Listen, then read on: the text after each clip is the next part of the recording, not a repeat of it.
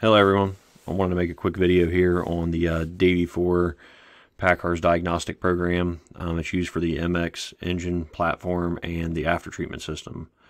I want to make a video today on updating the software, which is your engine and your aftertreatment system for your ECUs.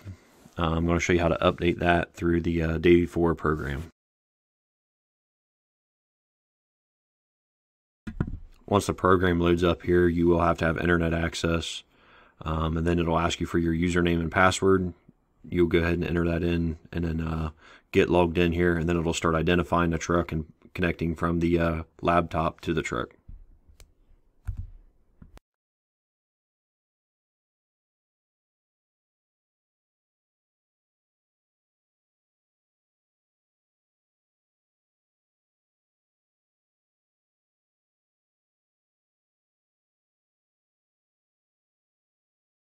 If you look down at the bottom right now, we got a couple red X's here.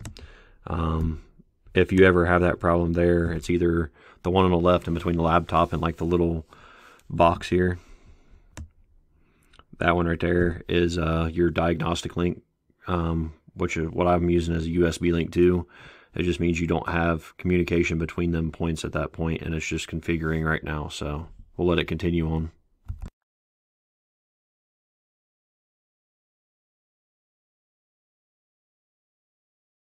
Alright, so on the main screen, this is what it'll be when it first pulls up here on the Davie 4 program. What you want to click on is the Identify Vehicle, and then it'll start communicating with the vehicle itself.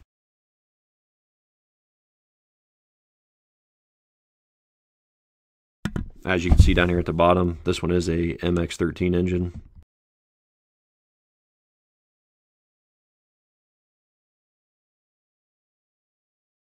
Right now it's going to start pulling the data from the actual truck.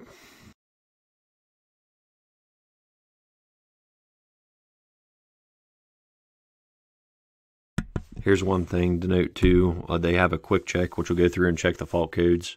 You do not have to do that, but it's an option.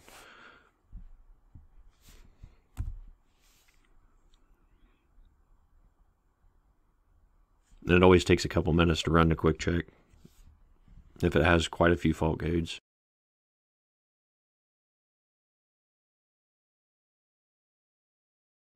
And once you're into the main, after it identifies the vehicle and you're in the main diagnostic page, you'll start seeing some of the boxes populate here. So it's going through the quick check right now. And as you can see, this one right here is like it's not grayed out. It's kind of collared in, and then these ones here are like grayed out. Once it starts populating all the information, then will become available to select.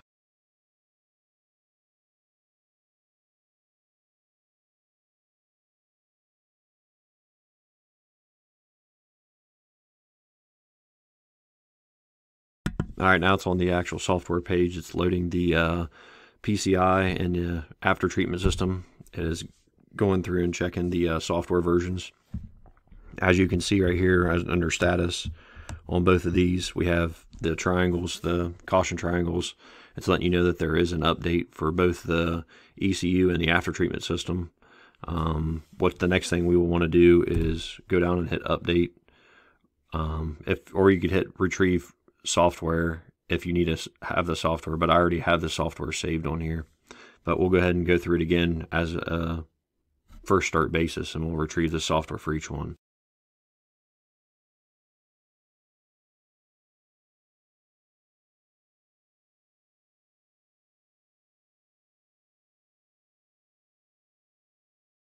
Alright, so now both softwares are downloaded, and you can see it updated the times from the beginning of the video.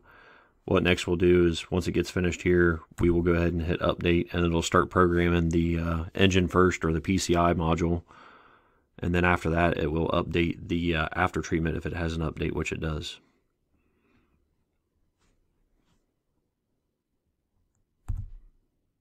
So as you notice here, it's saying that you have chosen to update either the PCI or the EAS ECU. However, both will be updated because they both need an update.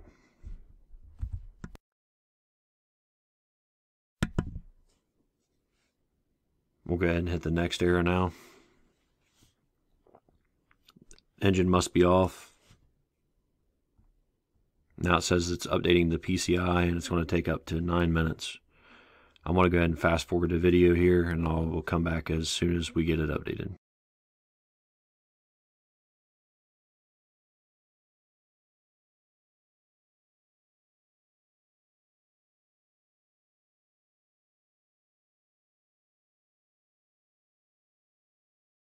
Alright, so now here it's going to go ahead and start updating the after treatment system. It says the EAS 3 ECU software update will start automatically. It's going to go ahead and progress through here. And it'll go ahead and start updating it. It'll take about the same or sometimes less than what the actual engine ECU or the PCI took to update. But I'll be back on after this gets done here too.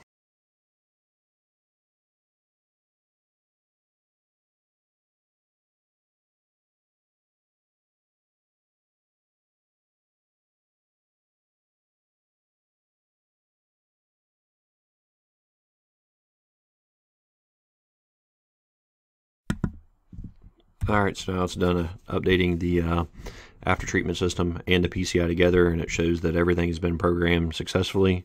It'll continue on here.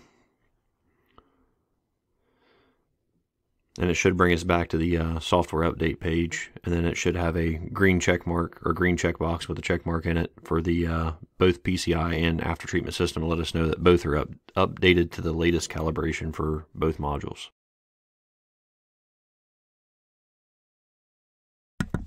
And as we can see here, we got the green check mark in the status box here for the PCI and EAS. Everything was successfully updated and up to the current calibration as of today, March 19th. Once you make it back to the home page, you can go ahead and exit out of it. Everything's successfully updated, so if you guys have any comments or questions, just comment down below. And don't forget to hit the like and subscribe button. Thank you.